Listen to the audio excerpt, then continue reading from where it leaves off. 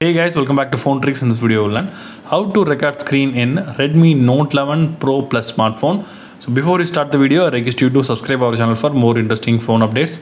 So without further ado, let's get started. First of all, we need to swipe down the quick panel. Then you can find the icon like the video camera. You need to click on that. Now the pop-up icon is opened.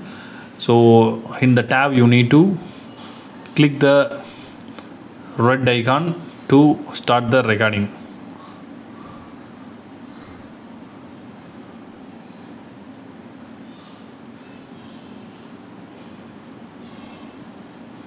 Now I will stop the recording. So it is saved into the gallery. You can play.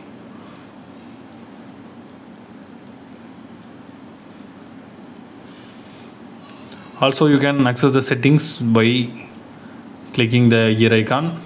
You can change the resolution of the video and change the video quality and change the orientation or change the frame rate.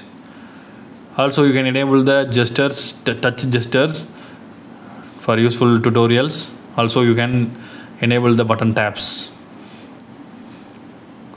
So that's all guys. I hope this video is very useful to you. If you like this video, hit thumbs up, do subscribe our channel for more updates. Thank you.